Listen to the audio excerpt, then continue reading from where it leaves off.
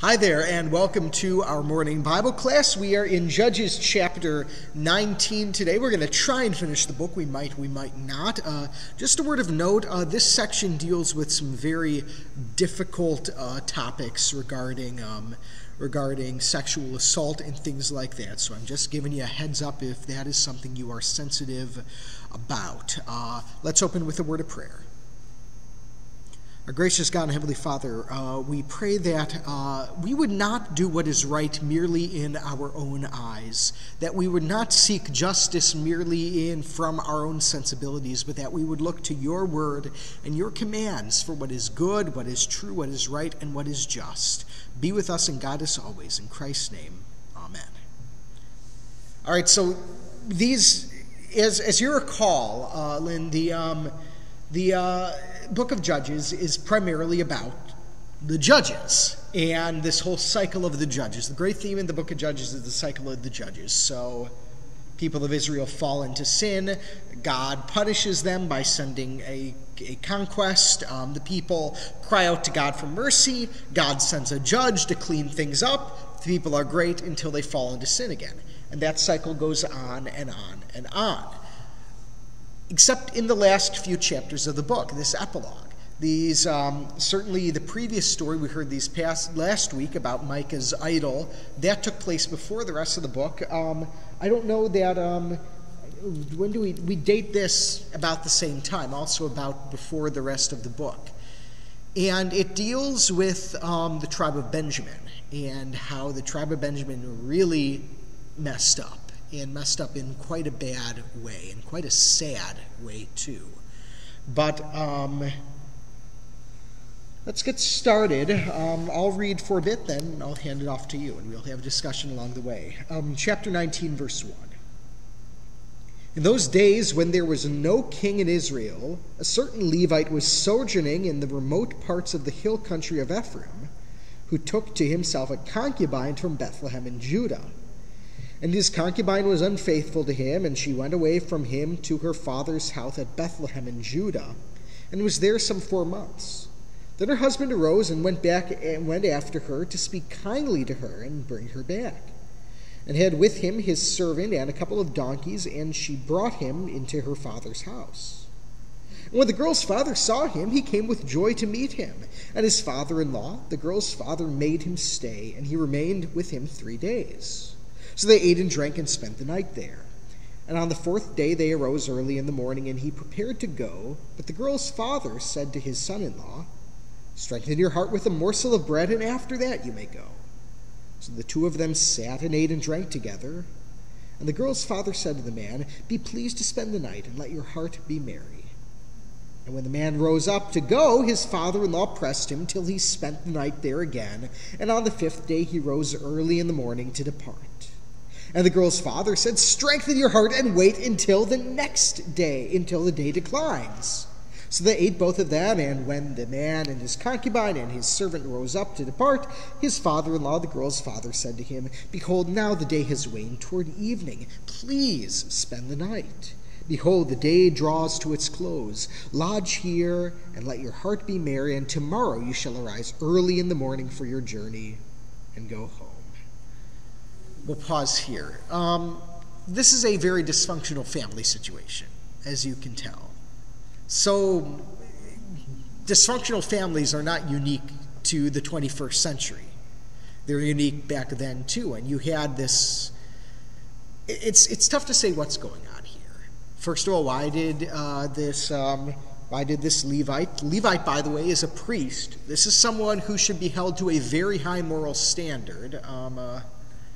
Why did his wife leave him? Did he and his actions have something to do with that?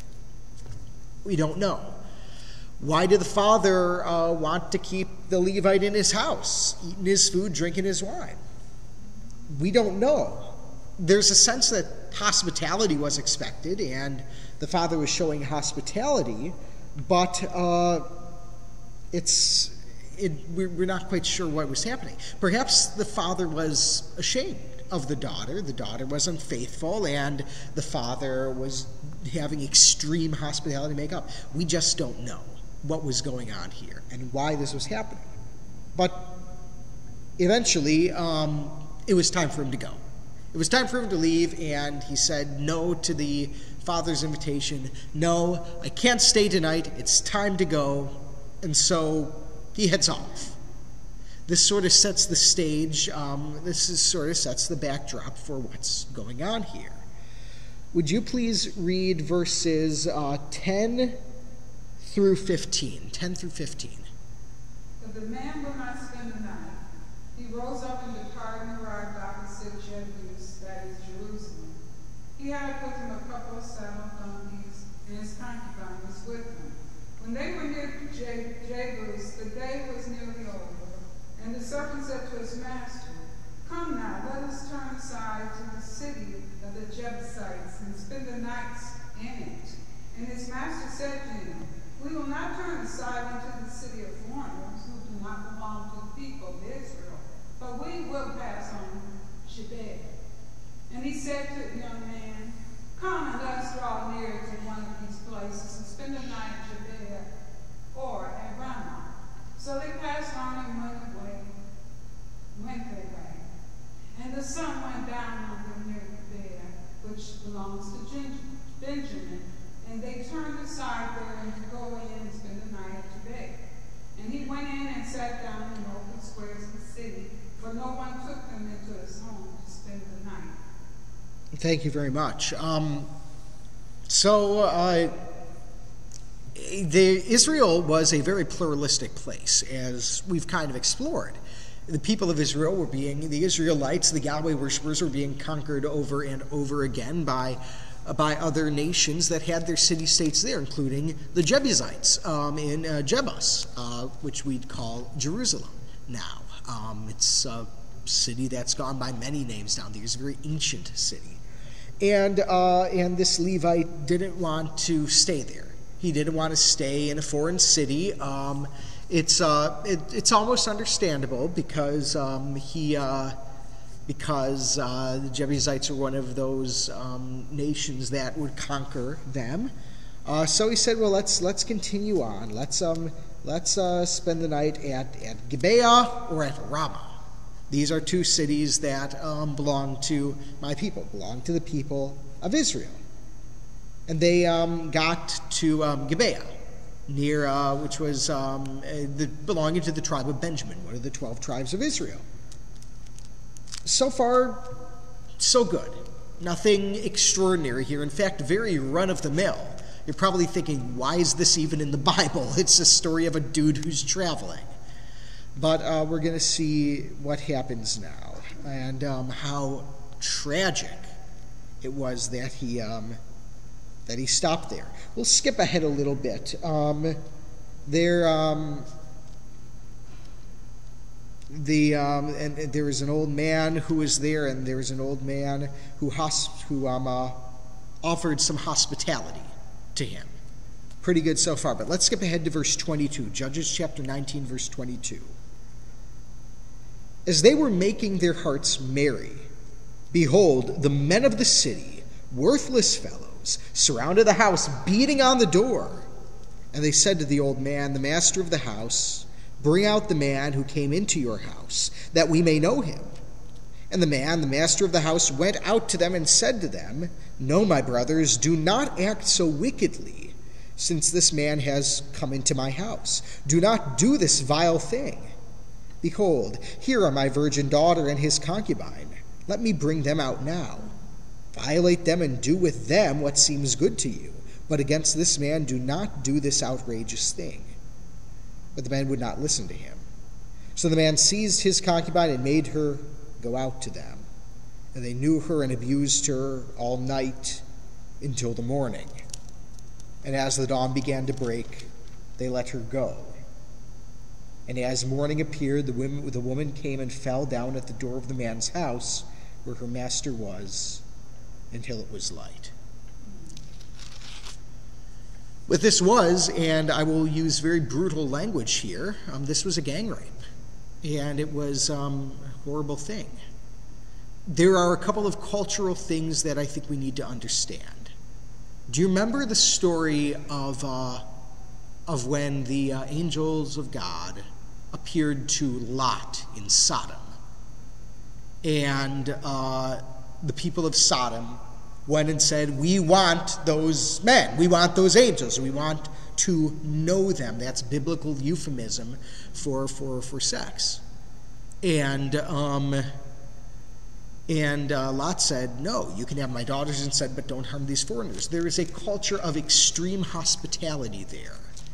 Rightly or wrongly, that was the culture back then, that you would put someone who's staying in your house, who you are being hospitable to, you would put them and their needs before the needs of your family. We do that to a lesser extent. If we have a dinner party over, we'll let them eat from our plates and do things like that, and we'll have to do the dishes later. But this is not even comparable.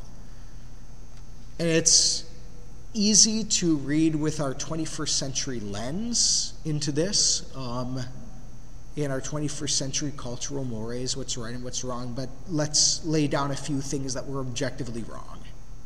It was objectively wrong for this gang of men to rape this woman. That was wrong, wrong, wrong, and there's no getting around it. And we'll see how wrong it was in a moment. The old man there, again, we know him as an old man. There's no way that he, through his own might, was going to be able to defend against this.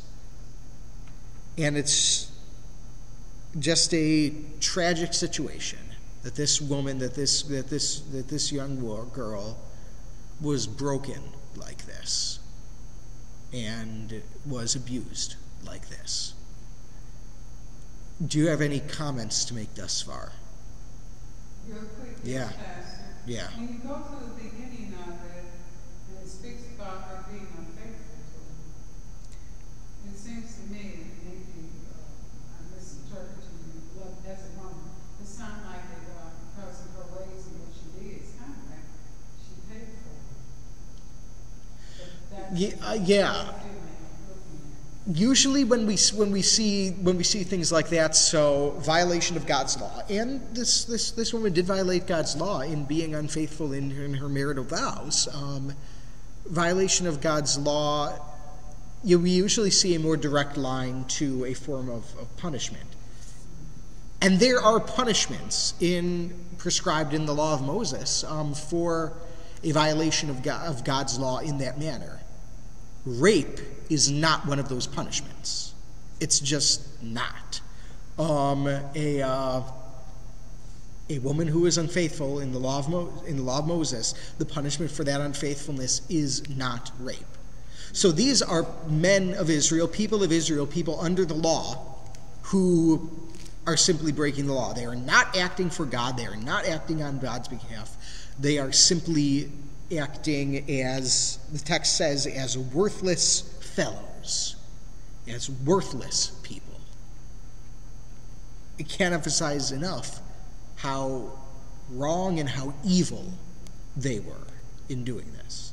So yes, she was unfaithful, but that unfaithfulness has nothing to do with this.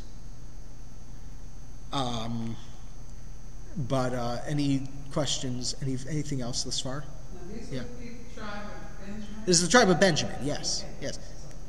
And you'll remember, of Jacob's sons, Benjamin was the youngest one. Was the favored one, and for his progeny, it has not gone that well, and they have really strayed.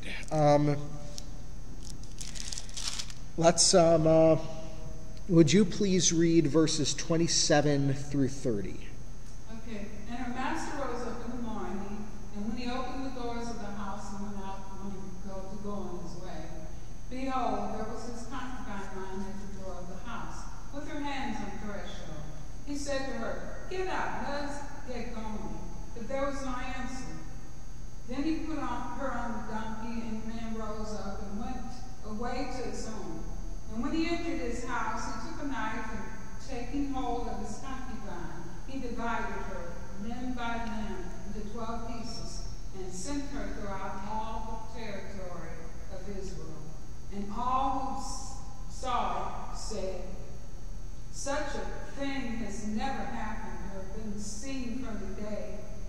the people of Israel came up out of the land of Egypt until this day, consider it, take counsel and speak. This is a tragic resolution to this. This Levite, you can almost see why she left him in the first place, was a cowardly man. He knew he was in hostile territory in Gibeah. He was afraid that that day they would take him again, put him under threat. So he killed her. He killed his concubine, he killed his wife. And he dismembered her in a brutal way. He's going to try and, a little later on, provide an excuse for this. But no one here comes off looking good. Not the husband, not the old man who offered them hospitality, certainly not the people of Israel. The tragic figure here is this poor, poor woman who was raped and then killed by her husband. The Bible does not speak well about this. It's interesting what it says here. And all who saw what happened said, such a thing has never happened or been seen from the day that the people of Israel came up out of the land of Egypt until this day. Consider this, take counsel, and speak. Don't be silent about this, this is saying. Speak up about this. Where there is injustice, we also are called to speak up about that. It's interesting, verse 28. He said to her, "Get up, let us be going," but there was no answer. Was this a sort of mercy killing? Quite possibly. Because I'll note this, and this is something to note here. He got home first, and then he killed her in his own house. It could have been a mercy killing. Perhaps. We don't know. But maybe he now saw his wife as damaged goods. Regardless, he should not have killed. There is a commandment, thou shalt not kill. He violated that commandment in a brutal possible way.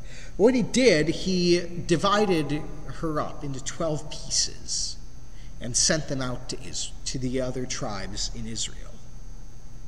Perhaps to let them know what had gone on here. Certainly to let them know what had gone on here. The people were there horrified by what would happen, and rightly so. Horrified of the rape, horrified of the dismemberment. I want to read from the commentary here. Quote, "The writer does not clearly explain the Levite's motives or what message accompanied the packages. Given his callousness toward his concubine and his treatment of her body, he shows no remorse, but coldly reports the horror that had taken place. The reader, that's you and me, are left to contemplate the meaning of it all and how to respond." This is one of the interesting things about Scripture. God doesn't always give us an interpretation on a silver platter to look at. Sometimes he says to us, you've got to figure this out for yourself. We will present what's going on here. We're going to leave this for your own interpretation. Why did the man do this? Why did this rape happen? Why did he send out the packages? What did he say in that note? There's a lot that we don't know. But what happens next is really extraordinary, and I don't mean extraordinary in a good way. Any discussion thus far? All right, let's continue chapter 20.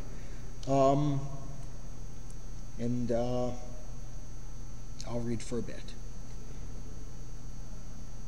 Then all the people of Israel came out from Dan to Beersheba, including the land of Gilead, and the congregation assembled as one man to the Lord at Mizpah. And the chiefs of all the peoples of all the tribes of Israel presented themselves in the assembly of the people of God, 400,000 men on foot that drew the sword. Now the people of Benjamin heard that the people of Israel had gone up to Mizpah. And the people of Israel said, "Tell us, how did this evil happen?" And the Levite, the husband of the woman who was murdered, answered and said, "I came to Gibeah, that belongs to Benjamin, I and my concubine, to spend the night. And the leaders of Gibeah rose against me and surrounded the house against me by night. They meant to kill me, and they violated my concubine, and she is dead. So I took hold of my concubine and cut her in pieces and sent her throughout all the country of the inheritance of Israel, for they have committed abomination and outrage in Israel. Behold, you people in Israel, all of you, give your advice and counsel here." So it seems from the reading of this text, again, we have this Levite's testimony here. Was the Levite being completely honest? We don't know. He is rationalizing this situation by saying, they killed her. She was dead before I simply dismembered her body. The text says that he dismembered her. The text doesn't specifically say that he killed her. So we think he did. According to this section, at least, this would seem to be either she was already dead or died on the journey, or it was a mercy killing. Does that make a mercy killing right? No, it doesn't. But it does help us to understand what happened here. He was a cowardly man. Maybe he tried to defend her, maybe not. But this is not a good Levite. This is not a good priest. The people, 400,000 of them, got that package and were horrified as to what happened. They went to him and asked what happened. And he explains and he asks for their counsel. Would you please read verses 8 through 11? And all the people rose as one man, saying, "None of us will go to his tent, and none of us will return to his house. But now this is what we will do to Gibeah. We will go up against Lot, and we will take 10 men of hundreds throughout all the tribes of Israel, and hundreds of thousands, and thousands of 10,000 to bring provisions to the people, that when they come they may repay Gibeah Benjamin for all the outrage that they have committed in Israel." So all the men of Israel gathered against the city, united as one man. And the tribes of Israel sent men through all the tribes of Benjamin, saying, "What evil is this that has taken place among you? Now therefore give up the men, the worthless fellows of Gibeah, that we may put them to death and purge evil from Israel." But the Benjamites would not listen to the voice of their brothers, the people of Israel. Well, let's read the next verse and then we'll pause. Then the people of Benjamin came together out of the cities to Gibeah to go out to battle against the people of Israel. Thank you. So there was going to be retribution for what happened here.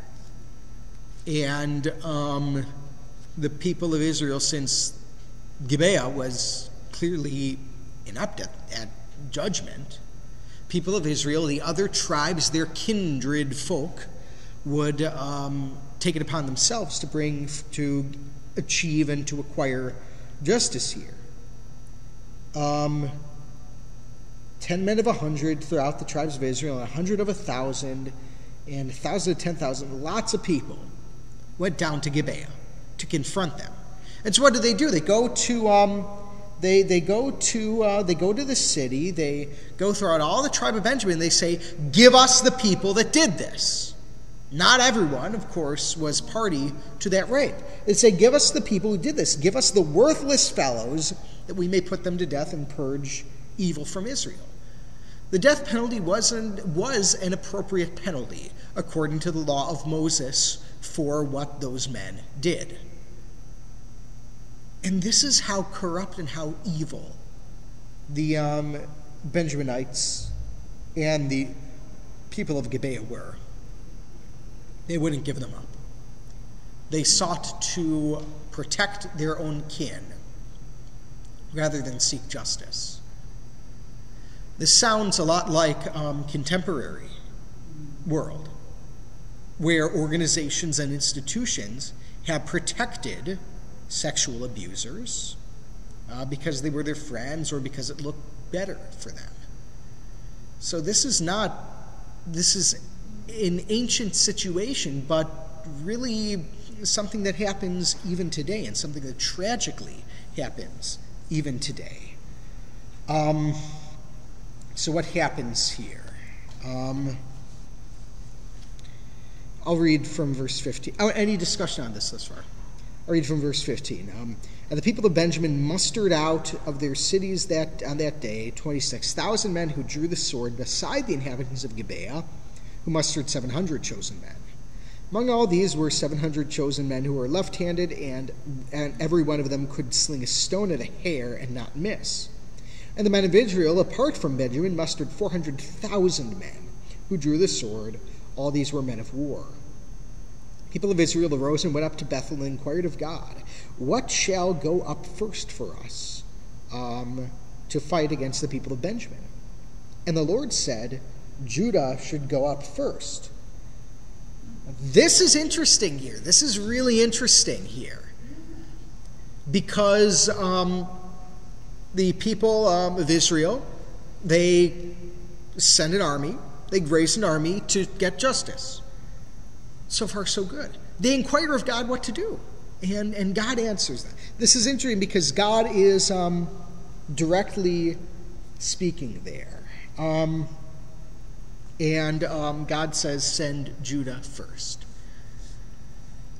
Is God putting his stamp of approval on what would happen next, all of what would happen next? No.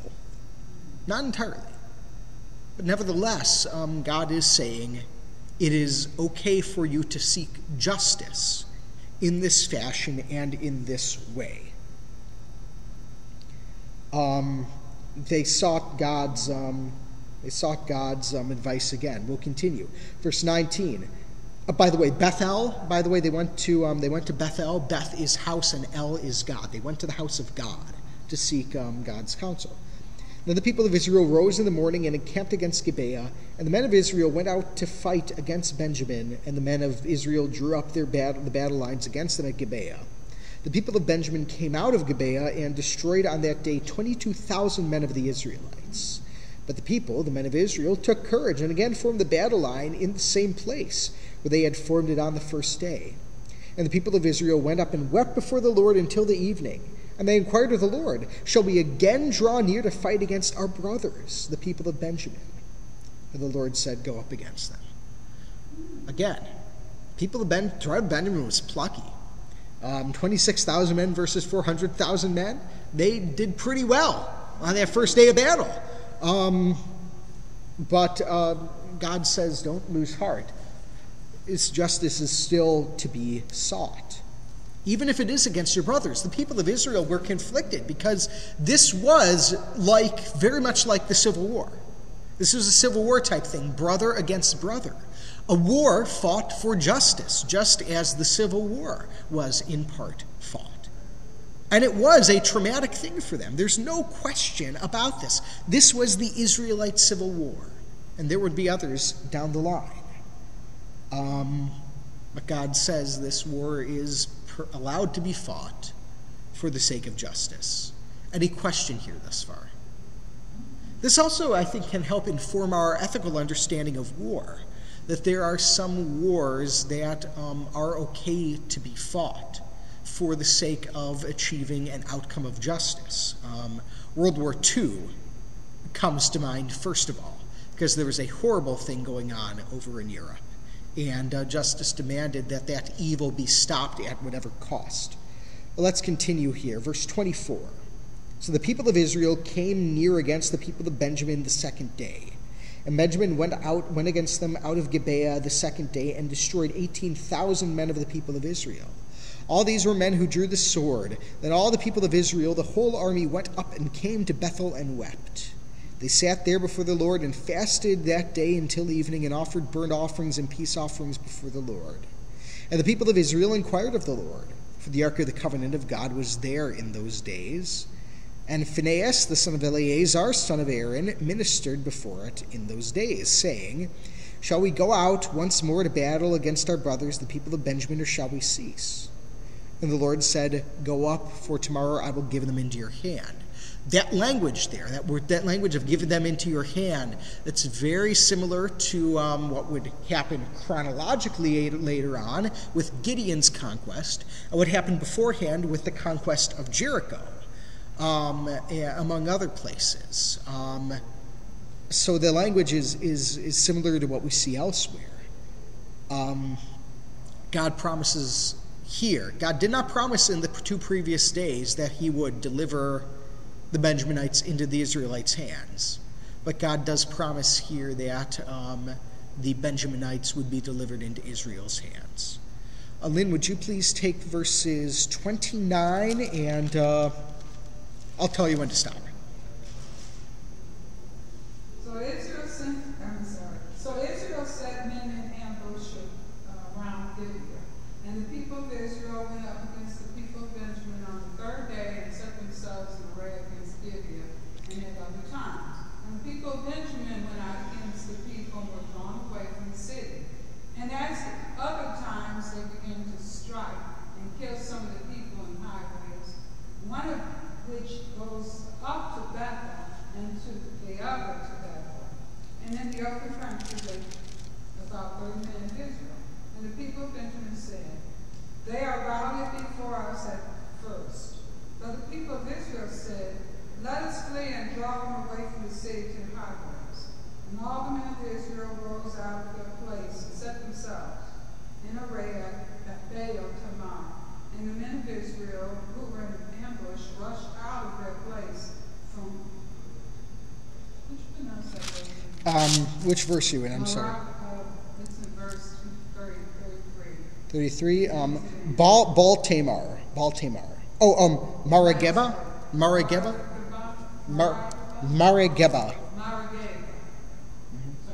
And there came against Gibeah 2,000 chosen men out of Israel, and the battle was hard, but the Benjamites did not know that their disaster was close upon them. And the Lord defeated Benjamin before Israel, and the people of Israel destroyed 25,100 men of Benjamin that day. All these men who drew the sword. So the people of Benjamin saw their defeat. Thanks very much, and we will pause there. This was a total victory, a total and utter conquest of the Benjaminites.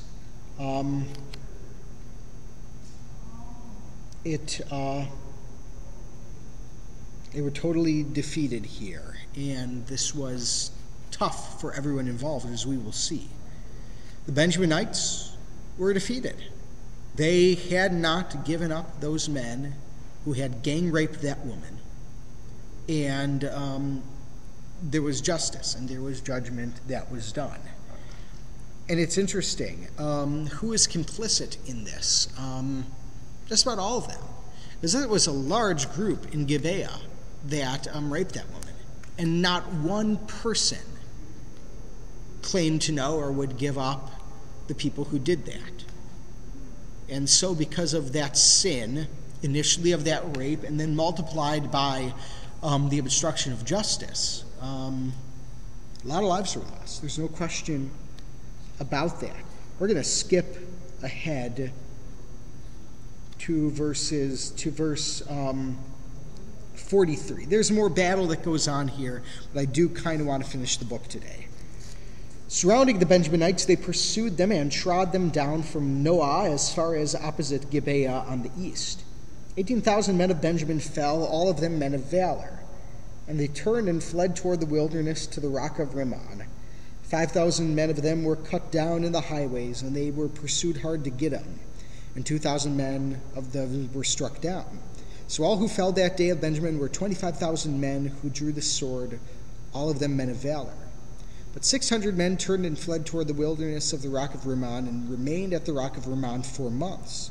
And the people of Israel turned back against the people of Benjamin, and struck them with the edge of the sword, the city, men, and beasts, and all they found. And all the towns that they found, they set on fire. God sanctioned the military conquest of Benjamin. He did not sanction what happened next, the utter destruction of property and life and limb and of civilian that happened next. And it's very interesting. That woman who was gang raped demanded justice. Justice was demanded for her rape and for her death. The armies of Gibeah were defeated. The Benjaminites were defeated. But then the people of Israel took it a step further. And they killed everyone and slaughtered everyone, all the cities. 600 of hundreds of thousands. Only 600 remained to continue the Benjaminite line. There's nothing good about this story, is there? There will be some good that will happen next. But this is a strong condemnation in Scripture against this sort of military action, because there is remorse that will be felt. Any discussion thus far? Yes. Yes. This part, let me say this quickly. It sounds like they had went out. They didn't take the tribe that God wanted them to have and something for painful. Well, yeah, I mean, they did not, the people of Israel did not go out after the armies. They didn't go after those 600 men. They went out after the cities and the civilians. And if they hadn't caught the men who had done the rape by that point, there were other ways to catch them, not the wholesale slaughter of everyone there. There were other ways to do that. Not just generic people, but their own brothers and sisters, their own fellow Israelites.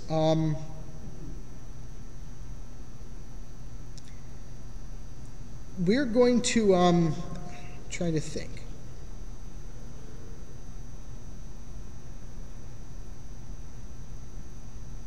Let's just take the chapter, verse 21. Now the men of Israel had sworn at Mizpah, now no one of us shall give his daughter in marriage to Benjamin. And the people came to Bethel and sat there until evening before God. And they lifted up their voices and wept bitterly. And they said, O Lord, the God of Israel, why has this happened in Israel, that today there should be one tribe lacking in Israel? Why did it happen? Because you did it, because you killed them all. And the next day the people rose early and built there an altar and offered burnt offerings and peace offerings. And the people of Israel said, which of all the tribes of Israel did not come up in the assembly to the Lord? They had taken a great oath concerning him who did not come up to the Lord, to Mizpah, saying, he shall surely be put to death. And the people of Israel had compassion for Benjamin their brother, and said, one tribe is cut off from Israel this day. What shall we do for wives for those who are left, since we have sworn by the Lord that we will not give them any of our daughters for wives? And they said, what one is there of the tribes of Israel that did not come up to the Lord to Mizpah? And behold, no one had come to camp for Jabesh Gilead to the assembly. For when the people were mustered, behold, not one of the inhabitants of Jabesh Gilead were there. So the congregation sent 12,000 of their bravest men there and commanded them, go and strike the inhabitants of Jabesh Gilead with the edge of the sword, also the women and the little ones. This is what you shall do. Every male and every woman that has lain with a male you shall devote for destruction. And they found among the inhabitants of Jabesh Gilead 400 young virgins who had not known a man lying with him. And they brought him to the camp at Shiloh, which is in the land of Canaan. So, tragedy compounds upon tragedy here. And again, people don't come off looking good here. You remember earlier on in the book, later chronologically, but earlier on in the book, there was this case where where one of the judges, I can't remember his name, vowed that the first thing to come out of his house he would offer to the Lord as a sacrifice. And that first thing that came out of his house was his own daughter. The book of Judges cautions against these hasty vows and these hasty oaths. People of Israel said, none of our wives or daughters, we vowed this to the Lord, none of our wives or daughters will be able to marry a Benjaminite. But they felt bad for the Benjaminites. They didn't want to see that tribe extinguished. So they found one small misstep from the camp of Jabesh Gilead. And they said, well, let's solve our problem by killing them and by finding the virgins who are there and by giving them to the tribe of Benjamin. This is not, we have to note that this is not presented gleefully here in Scripture. This is not presented joyfully. This is presented as history to describe what was going on. And sometimes history is messy. And history is certainly messy here. And that's what happened. You'll note that God sanctioned the military conquest of Benjamin. God did not sanction the genocide against them. God did not sanction what happened here. They fulfilled the law in a very legalistic sense by punishing the tribe of Jabesh Gilead,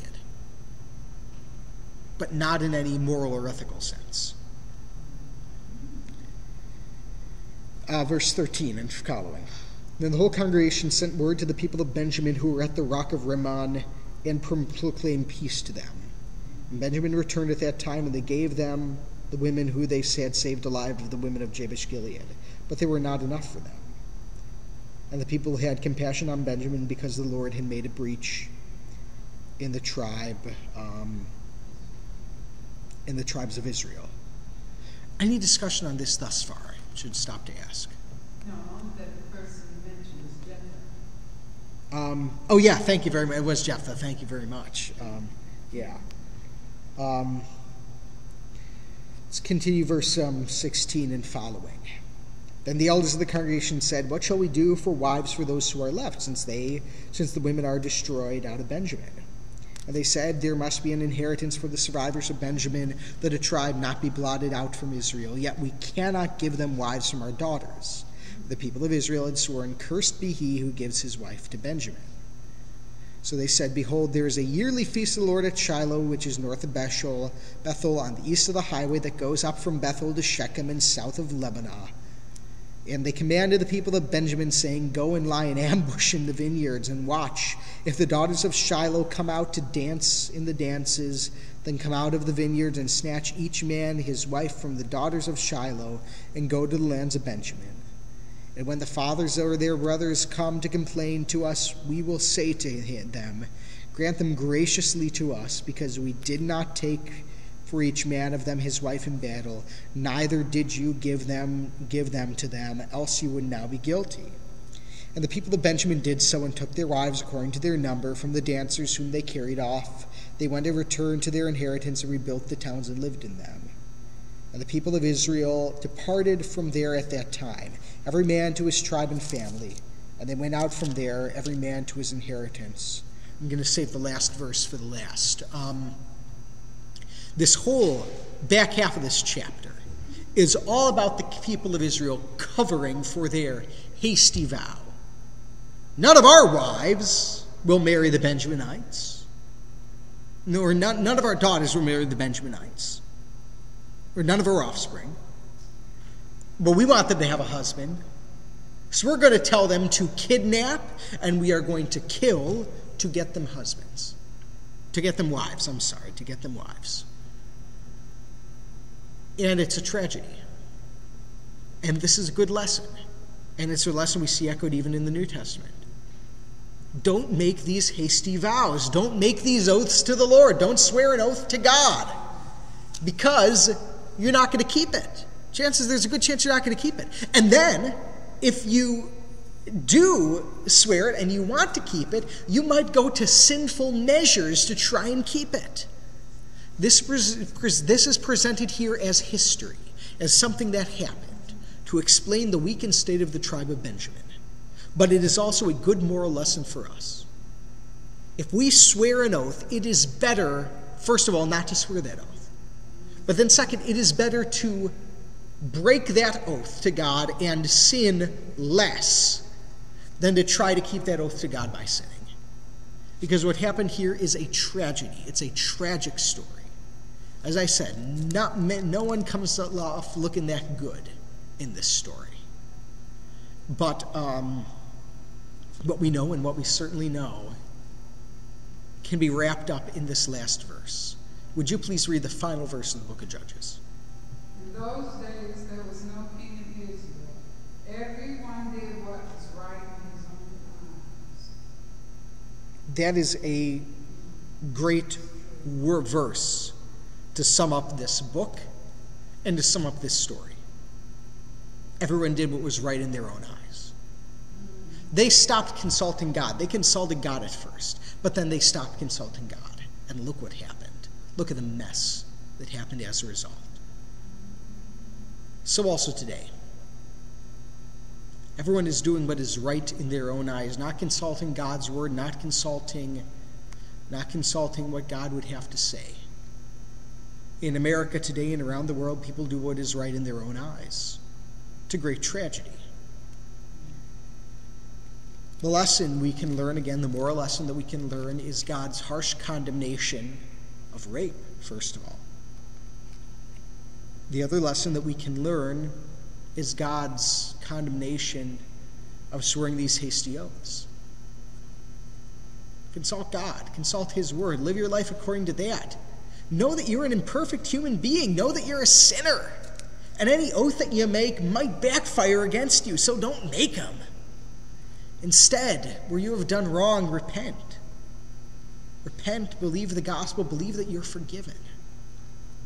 Don't go out and dig a deeper hole. That's what happens in the book of Judges. The book of Judges is a book about digging an ever deeper hole. When you're in a pit, you keep on digging. And that's what happens here. Lest anyone think this moral, I'm reading through the commentary, lest anyone think this moral chaos is sanctioned by God, Judges closes with this refrain, stressing the horrific consequences of the lack of social authority and the practice of moral relativism. And I want to read from this as well. After the carnage against the Benjaminites, the Israelites began to mourn the near eradication of one of their kindred tribes. They have compassion for the 600 survivors and hope to restore the tribe. So the elders devise a plan to come up with wives for the Benjaminites. These manipulations of morality are final examples of the moral degradation that comes from everyone doing right in his own eyes. God pours out his wrath on sinners, but he saves a remnant by his grace. And that remnant is indeed saved. God is still gracious. A remnant is saved, and the story goes on. This is part of the book of Judges is part of a larger narrative of the people of Israel from the Exodus to their exile, and of the people of Israel from their exile to their return, and from their return to Jesus Christ. We close the book of Judges knowing that this is perhaps not the most fun book in the Bible, but it reminds us of a couple of things. First of all, to repent. The cycle of Judges included repentance. The second thing it reminds us of is to consult God's word. Consult God's word. Don't do what is right in your own eyes, but do what is right in the eyes of God, in the word of God. And the third lesson that Judges teaches us, and we see it very much with what we read today, don't make oaths. Don't swear an oath to God, for you probably can't keep it. And then if you do try to keep it, you might sin further. Any further questions on this? Out of curiosity. Well, let's close with a word of prayer. Our gracious God and our Heavenly Father, we give you thanks for sparing us where we have sinned. We give you thanks for sparing a remnant of Israel so that the Messiah would come forth. We pray that we would always consult your word when confronted with moral difficulty, that we would not merely do what seems right in our own eyes, what seems right to us, but that we would consult the word of God, that we would listen to him and what he has for us. Be with us this day and every day as we continue our journey to the cross, where we can find total forgiveness and restoration for all our sins. We ask this in Christ's name. Amen. Very good. Well, thanks for being with us. We conclude our study of the book of Judges this day. Next week we will have a Bible study. Then we will take a couple of weeks off for our in-person classes. I will do some stuff online only during that time. We'll take a couple of weeks off for Easter and for the aftermath. But God bless you, be with you, and go with you. Hope to see you down the line soon. Bye-bye.